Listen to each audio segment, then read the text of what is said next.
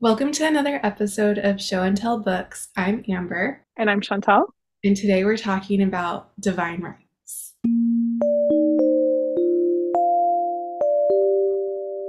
Okay, I absolutely love Divine Rivals.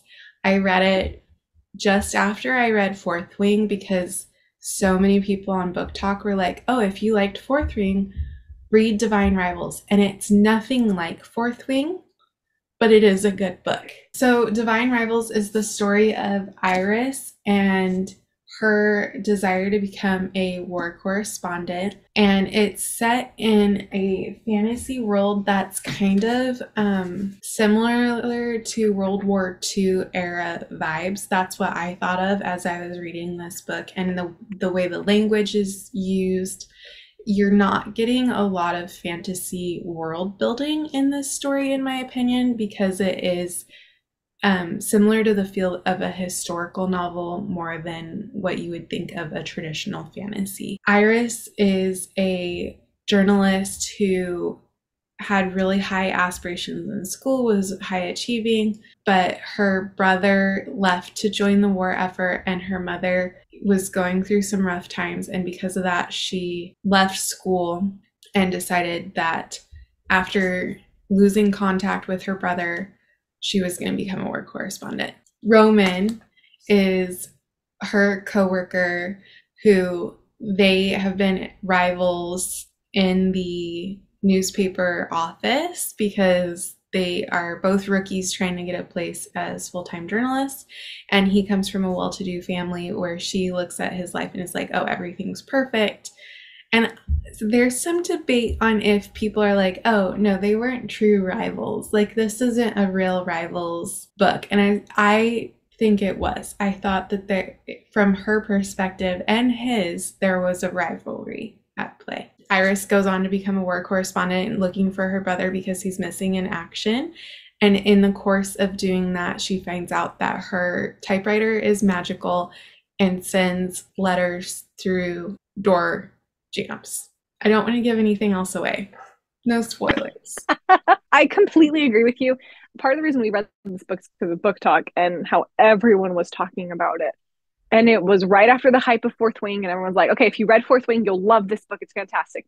And I liked it, but not on the same level as Fourth Wing, actually. I agree that it has more of a historical fiction feel to it than like a full fantasy novel, which I thought was really interesting because usually BookTok's not super into historical fiction or this style of writing. This was very clean and very wholesome, which is usually not BookTok's take. But still, I agree. I thought it was cute. The way I described it was if you take the letter writing romance of the Guernsey Literary and Potato Peel Pie Society with like your favorite historical fiction novel, usually set in World War II.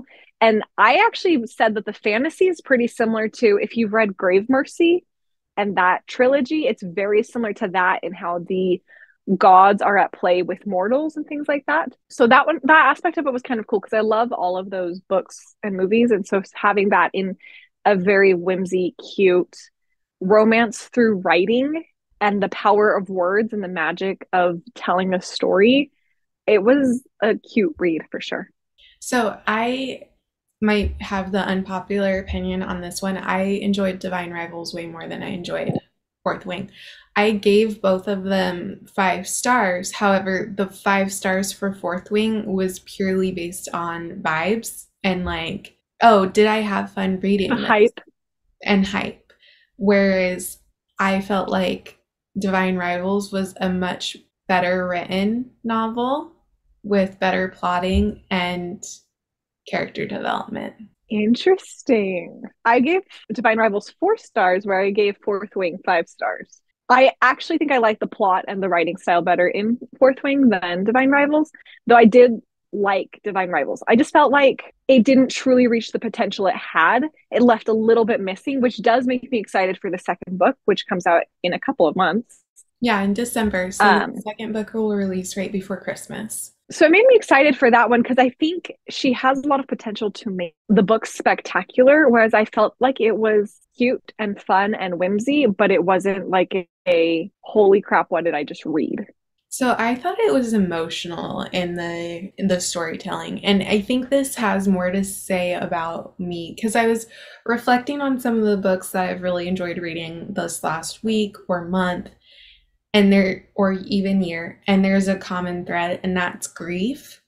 I've decided now that in order for a book to get 3 stars on my scale, apparently it has to have grief in the storytelling. I, I don't think that should be an actual requirement, but that's the trend that I've noticed in my reading. And I think that holds true for Divine Rivals and Fourth Wing. They both deal with familial loss and the grief associated with that. And I think Divine Rivals dealt with that in a more upfront manner, and maybe that's why I connected with it more and thought there was more character development and plot development.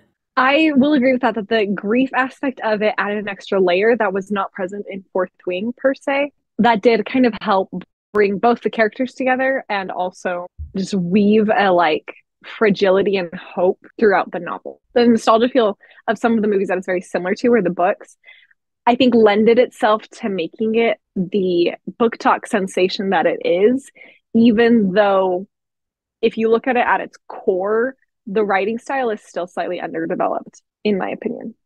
However, I actually have read other ones of her books that I didn't know.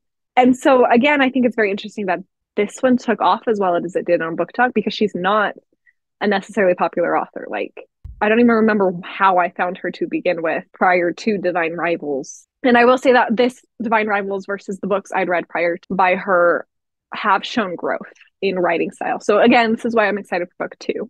I thought it was interesting because I would put this in the new adult category. It straddles the young adult, new adult categories for me, and I would put it in the new adult, but it feels very much like a young adult book and writing style. I would say it's YA up until you get to like the 80% mark. And then it barely crosses over that line. Whereas BookTok counterpart of Fourth Wing, which we will talk about in a later video, is very much new adult. Well, because we'll talk about spice scale on for both of those books, right? And the only reason we're making the comparison to Fourth Wing is because so much of the rhetoric on social media has already made that comparison.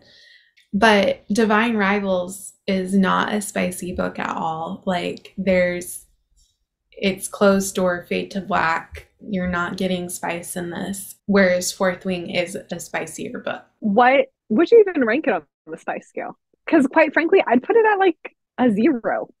Yeah, I feel like it was less than the cheat sheet. Like it's definitely less than practice makes perfect. And so like clean Regency romance books, that's very much the same vibe and style as Divine Rivals. So which is I think like our 0. I hate the enemies to lovers trope anyways because it's not real. Like it doesn't actually Right. exist. I've never read one where I'm like, yes, they were actual enemies. You would have to have a really compelling plot line to convince me that a full enemies to lovers is possible. Because that implies hatred. I think regardless, this felt like a story that could actually happen, which I thought was kind of cute and fun, especially because of the World War II historical fiction aspects to it, even though it's not World War II whatsoever. The like, we're going after the same job, the butting of heads, and all of that, it felt real. Yeah. I will say in the fantasy world building, there were a lot of fantasy readers who complained about the world building of this novel, and they're like, I don't know why the gods are at war.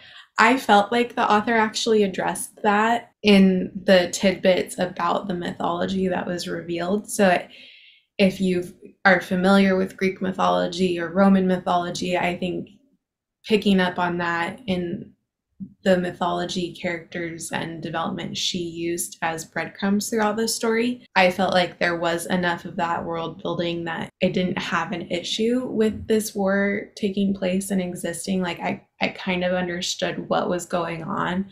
I believe that's more of the topic for the second novel and why she didn't make it a huge focus in the first. And then the reason that we are using World War II as such a comparison for this is because it's trench warfare.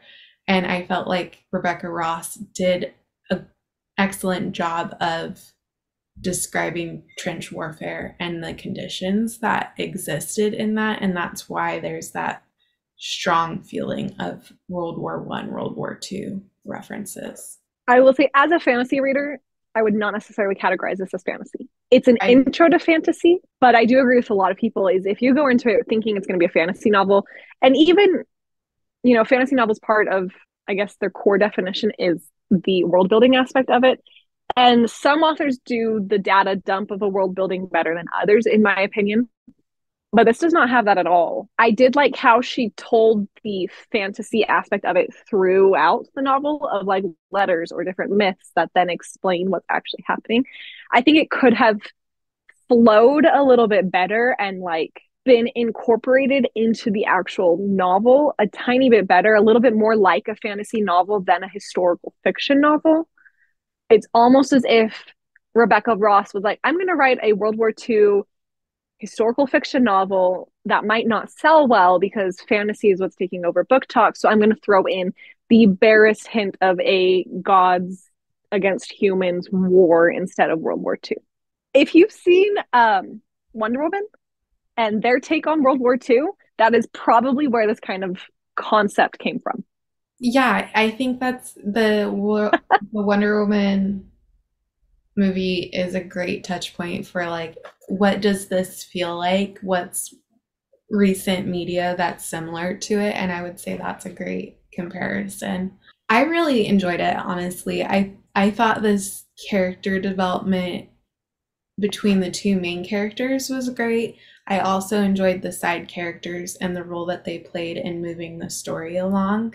I agree that I wouldn't categorize this as a fantasy. To me, it's much more of a romance novel. Like if someone was to hold it up and say, 10-second reaction, how would you categorize this? And I'd be like, a young adult romance. And that's the closest way I would categorize it to. You know how in BookTok everyone's like, okay, here's a fantasy romance versus a romance fantasy. This one is definitely a romance fantasy, but I would also even go like it's a historical romantasy. Thought it was a very emotional ending. Like, I think that there was a lot of emotions that Iris was experiencing in the last chapter, two chapters, that I thought was compelling. One of my favorite things about this book that really actually made it the 4 stars instead of a 3 star is the romance between Roman and Iris. I thought they did that really, really well. And the sacrifices that both of them make, the efforts, especially that Roman undergoes in order to win Iris, the trench scenes were extremely touching and extremely eye opening, combined with the like romance of the letters that are being exchanged. It just, that part was really cute. I will say my biggest complaint about it is the miscommunication towards the end. I don't remember what percentage of the book we're talking about, but he needs to own up to something to her, and there's that level of miscommunication before he does. And I'm so sick of that in stories. So that was the my complaint is like, can we collectively move on from that? It's tweet cute in a historical fiction novel. That's like kind of what it is. The talking to someone through multiple methods of communication trope, I don't actually know what the title for that is happening a lot, especially in YA novels.